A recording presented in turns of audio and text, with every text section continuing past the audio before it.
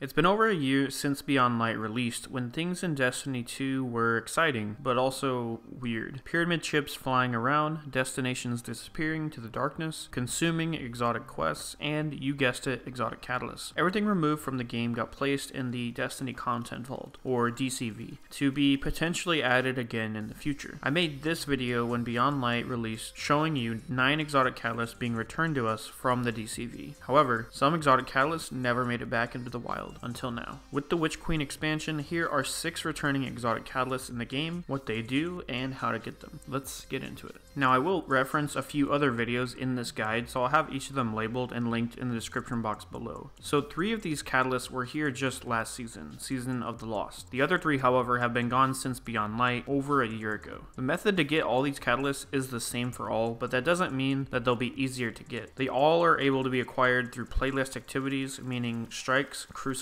or Gambit as an end of activity reward. A pretty generic method to get these exotic catalysts. The problem is there's a ton of other exotic catalysts you can get this way, and there's no way to really target farm any of these. I will say you do need the exotics before you can get the catalysts, so if you need to know how to get any of these weapons, you can check out this video. And once you do get these or any exotic catalysts and you're looking for the fastest way to complete them, I also have this video ready for you as well. The best exotic catalyst farm and the best farm for free-to-play players. Now maybe you did check out that video and you're looking for Hawkmoon and Dead Man's Tale. Well, in Witch Queen they changed the method to get these weapons, and on Friday of the first week I'll have a video releasing how you can get those, and I'll have it linked below as well once it goes live. So make sure you hit subscribe so you don't miss that video. Dead Man's Tale. This weapon gives you increased rate of fire while hip firing and removes hip fire accuracy penalties. This thing is a beast in PvP content, and you guys probably have been traumatized by this weapon before. Now it is being tuned for the Witch Queen's release, but will no doubt still prove to be a menace and worth getting. Basically, aimbot when hip firing, so GG's. Hawkmoon. This catalyst gives you increased magazine size, increased handling, reload speed, and weapon range based on the stacks of paracausal charge. Now remember, you get paracausal charge when hitting crits on enemies, so the more of this stacks you have, the better stat increases Hawkmoon gets. Plus, the extra bullet means more DPS, or big boom bullet.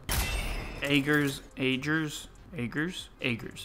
Scepter. If you hold down the reload button, it drains the super energy, overflowing the magazine and empowering the beam with bonus damage. Also has the ability to slow and freeze targets until either the magazine runs out or your super runs out. For stasis builds, this thing gets really crazy. Has a pretty good damage output, zone control, and even ad clear, making it very easy to clear entire rooms, and this can also be utilized in Grandmaster Nightfalls or even raids. Now before we continue, if this guide has helped you out so far, remember to hit that like button so others can see this video. It really helps me out. Now onto the long lost catalysts. First up, we have Whisper of the Worm. Aiming this weapon without firing for a brief moment grants bonus range and precision damage while it remains zoomed, also known as whispered breathing. Now Whisper of the Worm used to be a top meta pick, and they recently did give it a buff last season, so when you aim down sights, if you hold it for just a little bit, you'll see the perk pop up on the left. That's when you get the increased damage. Overall, if they do ever end up making snipers a top meta pick again, you definitely want to make sure you have the Whisper catalyst. Outbreak Perfected. Increases nanite damage. Enemies that die with nanites attached to them generate more nanites. Sound familiar? I'm looking at you, Galahorn. This catalyst makes the weapon extremely potent, especially the more Outbreak Perfected you have on your squad. Similar to Wolfpack rounds on Galahorn, enemies with the nanites will die and spawn even more nanites that keep damaging your enemies over time. This catalyst was actually so good that it was a main DPS hit in Crown of Sorrow back in the day as well. Fourth Horseman. This exotic catalyst will add an extra round to the magazine as well as increase the reload speed. This is crucial for Fourth Horseman as the reload without it is horrible. Plus the extra round in the mag makes a huge difference as this weapon is really meant for burst DPS. Now if you have any of these or any other exotic catalysts you need to complete, make sure you use this guide to help you get them done fast. And if you want to watch me delete god rolls, click this video. Thanks for watching. I'll see you guys in the next one.